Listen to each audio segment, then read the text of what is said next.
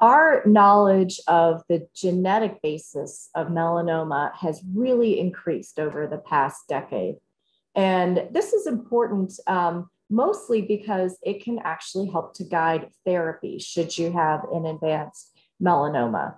So one of the important things is, when should my melanoma undergo genetic testing? Why would my doctor decide to get genetic testing on my melanoma? In general, that's going to be done when it's going to impact therapy or the treatments you might get.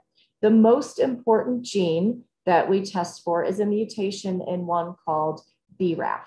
So this is a gene that about half of melanomas will carry a BRAF mutation.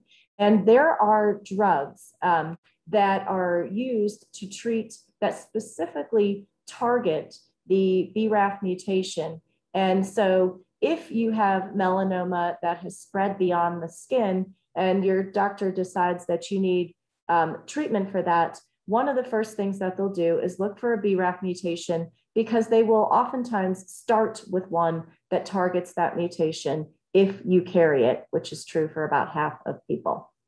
In general, this isn't done for every melanoma. So if you have a thin melanoma and the plan is just to remove it in the office, it hasn't spread, it's not helpful necessarily to get that genetic test.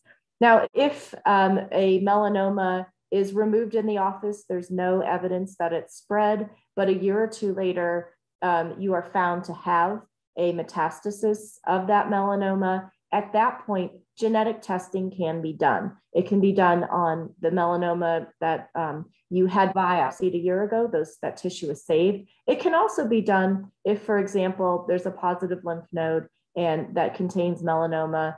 Genetic testing can be done on that. And so again, we use this to guide therapy.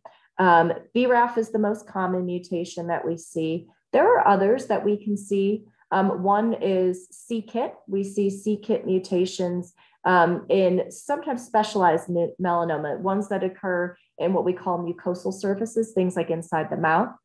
We also see this in melanomas that occur on some very sun-damaged skin or on the hands and feet. There are certain drugs that can target c-KIT, so knowing this mutation is present may help to guide your oncologist in picking the right therapy for you.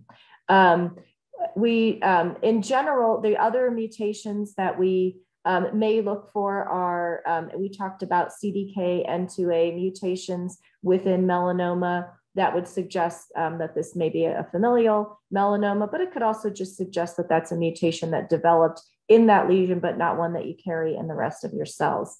Other genes that are implicated in the development and progression or sort of worsening of melanoma are NRAS, one called GNAC, and then there's other genes called map-kinase, and then others that we know are involved in things like signaling inside the cell and the survival of a tumor cell. So healthy cells should live and then eventually die.